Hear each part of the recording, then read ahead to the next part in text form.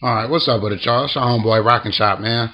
And I'm coming back at y'all with some older gameplay right here, man. This is back when I was level 12 Prestige. It was right around the time where I really started kicking it into gear, trying to get to level 15 Prestige, man. So I started going around giving them the action. Y'all see right here, man. I made the silly mistake of using the Kimbo Scorpion Madness on this map. And this, I mean, I'm not going to say that you can't use these guns on this map. It's just that you have to have the correct perk setup. You know what I'm saying? You got to have Marathon Pro. That's number one. Cause you got to get around there quick. You know, these guns don't have that much range, so you got to get around there quick. And I didn't have that, and so I quickly realized that during this match, and you know, I had to fix it with the AK Daddy. You feel me? Had to get the AK going. You see right there. Plus, there's new to me and all that bullshit. It's time to get that flak jacket nasty too. But yeah, man, basically with this video, the reason why I was putting this up, man, I just wanted to put it up and show you that kill streaks, man, can make you from nothing to something, straight up. It can make you turn from basically just a average player on your team to a dude putting up 60 plus kills, you know what I'm saying? So I really feel like when NASA one, like he talks about like how like people run high kill streaks and they get a high kill death ratio to make them feel like they good. Which, I mean, I feel what he's saying, like, everybody ain't good because you get high kill streaks, but then, you know, at the same time, it did take some skill to get up to those high. Look at that motherfucker out and always trying to fuck with me, man. But, yeah, I feel what he's saying, but my argument with that is, you know, what it take people, you know, people got to get up to that certain kill streak, but then, you know, this gameplay shows you that it's not hard to put up kill streaks, you know what I'm saying, especially if you got to set up right. Especially on a game type like this. I know I'm probably going to get some flack. People are going to say I'm camping, which I was. I'll fully admit it. But, it's the, my bad. I'm over here tripping, y'all. But basically, what I was doing with that AK, it basically showed you what people are talking about technically playing smart. You know what I'm saying? I have to work these dudes out right here.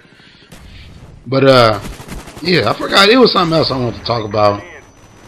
But yeah, man, basically up in this video, you see like right now, man, how many kills have I gotten? I think I only gotten like 3 or 4 kills. That's probably like kill number 5 or 6. Y'all get taken out in the back. I don't know how I didn't see that dude right there. Alright, so now it's time to get the action going. But yeah, man, how y'all been feeling, man? No, I ask y'all that every game. I got some gold gun gameplay with the AK-74U. I know a lot of people don't like to watch the AK-74U. I have not a problem with the AK-74U. To me, it's other guns that outbeat it. But it is a very powerful gun. I will admit that. I was playing with that shit with Rapid Fire the other night. And it is a very powerful gun. But the argument I got about Rapid Fire is Rapid Fire for the AK-74U only work good for people with good aim. And honestly, I'm not one of them people. I got decent aim, man. I got that inconsistent aim, you know what I'm saying? And that's a good thing and a bad thing sometimes, because, you know, the reason I say it's inconsistent, because some games, you know, my aim would just be on deck, but then you got games like this, where my aim is just all over the place. So I take advantage of those, that whoever had a AK dual mag, I picked up their bullets, and, you know, I had over 200 rounds, so basically, I do like what people were saying right here. I was playing smart, you know. I stick behind these barrels. All the opposing team, all they can see is my head. You know what I'm saying? That's what they got to hit. And I basically just pick them off. I know they got the C flag. They got the C flag, and I'm picking them off. So, you know, this is just an example of smart gameplay and how, like, you know, basically camping can benefit you, but you got to be an effective camper. You know what I'm saying? This is where I'll talk about people who I say camp good. You see how I turn around quick? I know we got the SR-71 up, but this is what I'm saying. People, your average Joe that come on to play Call of Duty, they don't really even look at the radar. So you know what I'm saying? They're not going to take advantage of shit like that. You know what I'm saying? They're not going to peep like I'll peep right here. It's 2 dudes coming behind me. So I drop down, lay prone, use that to my advantage. You know what I'm saying? Then I'm still not going to be stupid and run across the bridge. So, you know what I'm saying? I throw the Michael Vick. You feel me? Get my gunship. You see right here, man. The gunship and the chopper gunner, it just gets extra nasty. And you can't say they wasn't trying to shoot me down. They tried to shoot me down. It's just that this is one of those games where I did real good with the gunship, man. I put it on them when I saw they was trying to shoot me down. That's the thing. When you're in a gunship and a chopper gunner, you want to make sure that you're shooting the person that's trying to shoot you down. And how do you know if the person is trying to shoot you down? What people don't realize is the people that's trying to shoot you down, they red dots actually blink. And if you don't know that, you got to shoot at the red dots. And then, of course, it's the people that's standing still. So if a person's standing still and their red dot is blinking, that means they locked on to you. So you just need to shoot them first.